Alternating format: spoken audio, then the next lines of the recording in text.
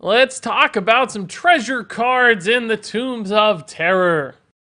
Hey, buddy, watch this. That's right, we already talked about some of the passives that are available in the Tombs of Terror, but now I want to talk about the treasure cards themselves. These are cards that you'll add into your deck, sometimes minions, sometimes spells, weapons even, and you'll be using them throughout the course of your Tombs of Terror run. And once again, I've ranked them from the ones I think are going to be the weakest to the ones I think will be the very best. Starting off with the weakest options here, I only have a few.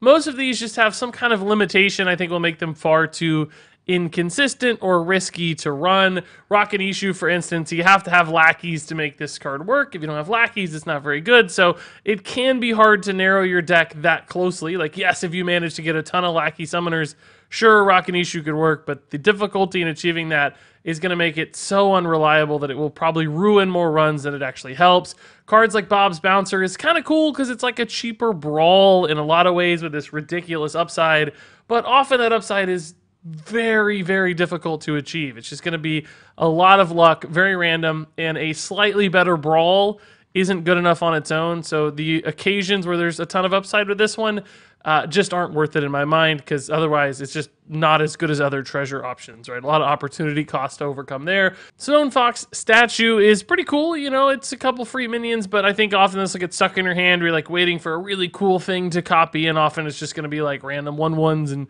2/2s and 3/3s on board that aren't all that exciting. So again, all of these are great cards in the scheme of Hearthstone, but compared to other treasures, I think this one lacks some of the power level. And then finally, the Aegis of Death here. Pretty cool weapon idea. Your hero's immune. This loses durability every turn, and then after 10 times of losing durability, it's going to break and you will die, which sometimes fights in dungeon run modes take longer than 10 turns. Some bosses will just grind you down, making this card super risky. Beyond that, if there is any weapon removal that's like randomly added to one of the enemy boss's hands, well, you're just dead right away because the death rattle will kill you instantly. So a ton of risk to overcome with this card, although neat in theory and design, just far too unreliable.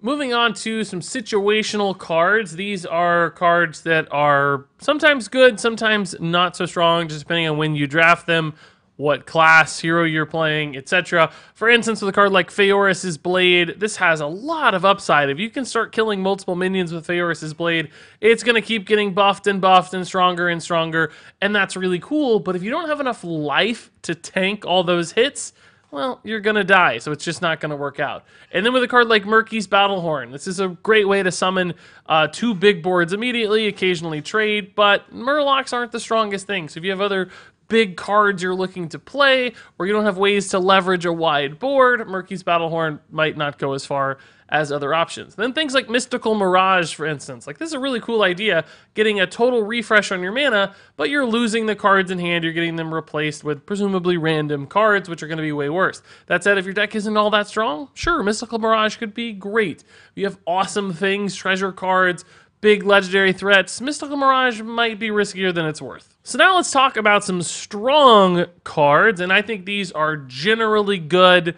They do something big, reliable, cool, swingy, and again, I'm not going to talk about all these just because there are so many freaking treasures in the Tombs of Terror, which, by the way, is awesome, but I do want to spotlight a few in particular. For instance, Amakir the Light is a pretty cool minion that will give you 2 random healing spells when it attacks, and those spells cost 0. And keep in mind, things like Siphon Soul are considered healing spells, so there are some great removal options. It's not just like face healing. There's some pretty sneaky cool spells in the Amakir the Light pool, which means this minion has a ton of upside if you can get it to attack a few turns. If you give it something like Stealth with some other passive treasures out there, Amakir could be ridiculous. Or if you do things like the Plague of Madness and force this minion to attack an additional time on the second wing Scorching Dunes, Amakir is absurd. And then you've got a card like Gnome Obliterator, which is a 2-mana Pyroblast that deals 10 damage, which can be removal in a pinch or just some face damage to a boss.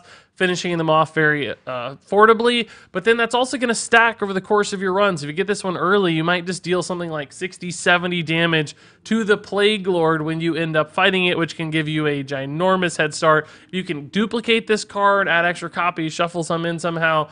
It's going to go even crazier against the Plague Lord. So a lot of real upside in this card if you're looking to one-shot a run in particular. And then you've got a card like Map of Uldum, which is only 0 mana, but allows you to discover a card and gain a mana crystal for each boss you've defeated this run. So this is like this enormous innervate that's going to give you a complete and total hand refill when you get to something like the Plague Lord, which means you can pick a lot of strong cards and play probably your best one immediately. So this one scales really well into the later parts of runs, which is great because you don't need a lot of treasures in the first few bosses. Those are easy to beat. But when things get hairy on those, last couple bosses, the Plague Lord, Map of Uldum adds a lot of strength to your deck. So now let's move into my top 5 treasures, starting off with Krusty the Crustacean.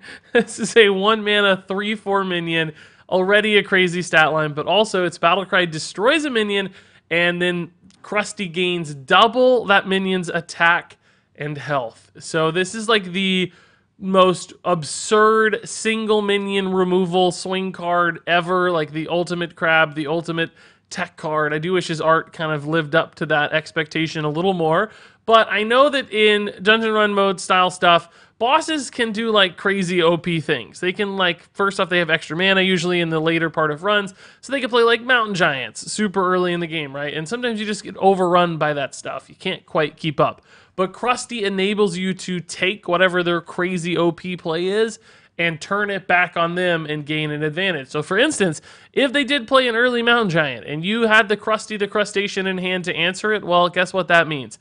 That means you're going to be adding 16/16 to Krusty's stat line, right? Because he's not only killing the mountain giant, which is worth it alone for 1 mana, but it's gaining double the attack and health. So that's 8 times 2, 16/16, making this minion, that's right, a 19/20 for 1 mana that destroys a minion. That is completely ridiculous and game-winning in and of itself in many cases. So yeah, Krusty has a lot of immediate upside, and I think will be a fantastic card anytime you can grab him. Moving on here to Tracking Device, the number 4 spot. This is a pretty nifty card. It is a start of game effect. You'll draw it immediately, so you always have a turn 1 play, which can be pretty nice. And then we'll also draw you a 2, 3, 4, and 5 cost card from your deck, so you're guaranteed to open the game well. And I like this a lot because consistency can be the downfall of many a dungeon run. Sometimes if you just whiff on a turn or two because you don't have a play, that gives the enemy boss way too much of an advantage and you can't quite get there. This prevents any such situation. Now, it's also noteworthy that if you have really powerful stuff at any of these mana costs, you might just be able to draw really consistently into your awesome 3 mana signature treasure, right? If that's a part of your deck. So it increases your ability to find some really powerful stuff as well. And I think that having something like this, just making your deck that much more consistent, goes a long way. It also just helps you kind of learn what you can do in the early game and help you kind of line up certain kinds of plays. That's a very powerful asset in things like the Tombs of Terror. So now let's move on to another absurd card. This is the Advanced Targeting Monocle, Sir Finley's Monocle here. And it's a 5 mana spell that casts a copy of all spells in your deck with targets chosen randomly. So this is the kind of thing that could backfire if your deck was built poorly. If you had 3 Pyroblasts, yes, you could Pyroblast yourself in the face 3 times in a row and die. That sort of thing could happen. But alternatively, if you build your deck in a smart way, particularly supporting a card like this one, it can be absolutely bonkers. Some spells are just universally good, right? Flame Strikes only affect enemy minions. Secrets are things that are going to get played and work. Some things say things like friendly minions, so some buffs might always buff your things as opposed to your opponents. And some damage only deals damage to the enemy hero, like Sinister Strikes. So there are certain kinds of cards that support this really well and makes this just a bonkers swing turn, crazy board clears. You can summon all kinds of minions for yourself. There are so many different ways this can work out very, very well. If you're the only person with minions on board, buffs become absolutely crazy. So there's a handful of different kinds of decks that can really support this one. And when you play it, it's often just going to win you games because it does so freaking much for only 5 mana. That makes this a very powerful card. Moving on to my number 2 spot, we got a really cool one here. It's Hearthstone. It's the game itself, but it's a 0 mana card. And let me explain how this works. At the start of the game, you're going to draw your Hearthstone. And anytime you use your Hearthstone, you will escape to the tavern and you'll remove the Hearthstone from your adventure deck. Now, what that means is if you're down and out and you're about to lose, you don't have a chance to win. You're on the Plague Lord. You've got them down like 150 health, but they're about to kill you. They got lethal on board next turn. You can utilize your Hearthstone. You'll get a get out of jail free card, essentially. You'll go back to Bizarre Bob's Tavern. You'll have a chance to tweak and, in fact, even strengthen your deck in many cases. Then you'll come back in for the fight again, which means this is like the ultimate pass card. You can screw up a ton and still come back into the game with another chance. Things can go poorly. If your RNG rolls are bad, just drop your Hearthstone, come back in. Now, you only get to do it once per run. Once you use it, but that's okay, right? It can save you a lot of time and can save a run from disaster. So I think this is incredibly powerful. You might make the argument that this is only good if you're losing, but that's fine. If you're winning anyway, who cares? Like, you're doing what you need to do, and you don't need any kind of treasure. So the Hearthstone gives you a chance to make your deck a little better still, because the Bizarre Bob encounter is very helpful for improving your deck. So it's not only good in bad situations, it also does just help occasionally as well. So all in all, very fun idea for Hearthstone. It captures the essence of what a Hearthstone was in World of Warcraft really nicely, and also serves as a very powerful tool in any Tombs of Terror deck. And then finally, the number 1 choice here is the Sack of Lamps. Start of game, draw this, and fill your hand with Zephyrus's Lamps. And Zephyrus's Lamps are 0 mana cards that give you the perfect card, like you might have seen in a recent Tavern Brawl. So basically, you get 0 mana Zephyrus activations, and you get an entirely full hand of them, which anybody who's played Zephyrus a little bit doesn't need to be explained to just how powerful that can be. That is a ridiculous effect. You're going to have all kinds of great things, whether it's just the perfect awesome minion to play, board clears when you need them, burst damage when you need it, follow-up Bloodlust and Savage Roars. It's all there because Zephyrus gives it to you, and you get a lot of lamps. Because at the start of the game, you could use it immediately for 6. You can also just wait until you run out of plays and your hand is almost empty and use this at that point and get like 8 or 9 lamps late in the game. Theoretically, even 10 if you top decked this. So yeah, this is just very, very, very good. Nightmare for enemy bosses. Thank God there's nobody behind the scenes playing those, because this would drive them absolutely crazy. But turns out the perfect card, turn after turn after turn, is a pretty perfect situation. And there you go. Those are the treasure cards ranked in my humble and personal opinion. Now, of course, some people out there are going to disagree about what's good, what's bad. That's cool.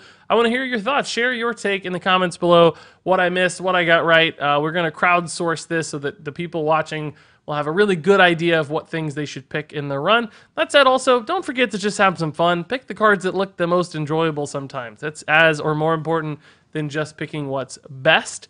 So I hope to hear some great thoughts from you guys down there. But until then, thank you so very much for watching, and until next time, game on.